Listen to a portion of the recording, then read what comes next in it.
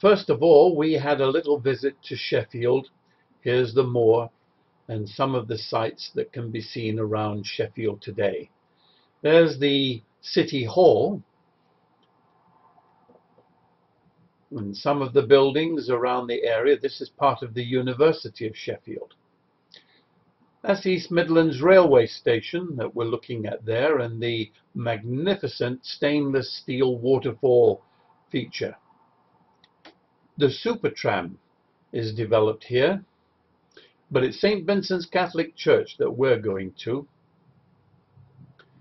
And this particular church is run by an Irish priest by the name of Father Patrick Walsh, or Paddy to his pals. Yeah, you can go out there and you can close the gates, and you know, when you have these mums and toddlers and all that, and you can close off these other areas, and we had 2 meetings in the one night.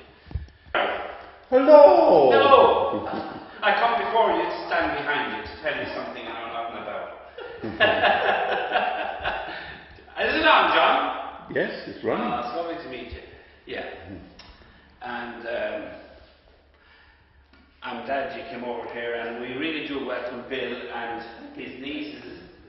What's your first name? Becky. We were welcoming Becky here at the moment, and I hope they I hope they enjoy their little stay. Okay, John, we visit the church. Can you go to the loos? They're down there.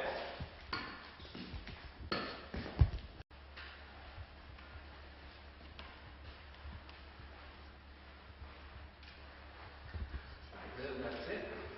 Nice. The connection baskets. That's the Blessed Sacrament. There. Okay. This is the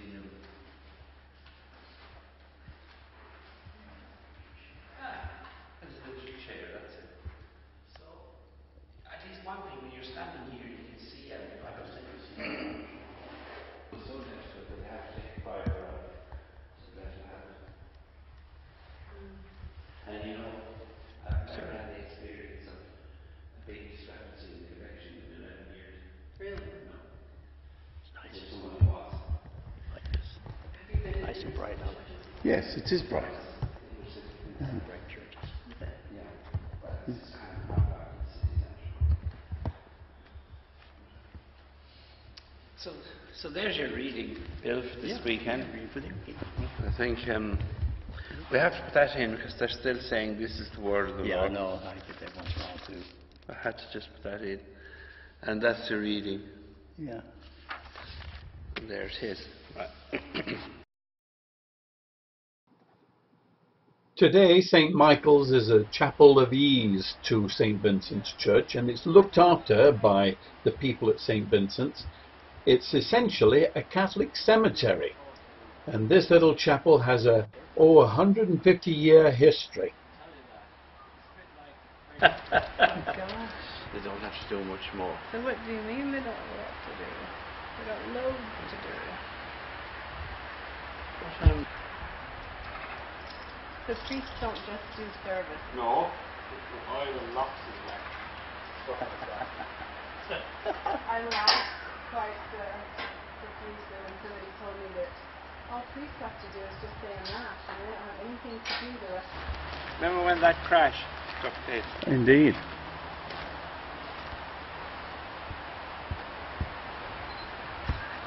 Maybe if you walk up a bit here, you can see things a bit better.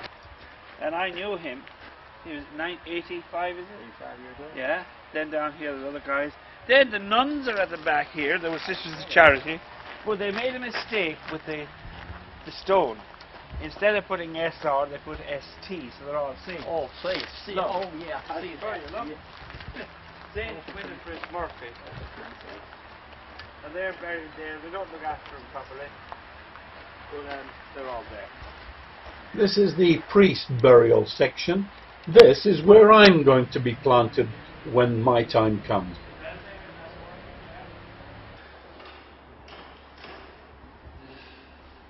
This goes back to 1877, and it was actually 2000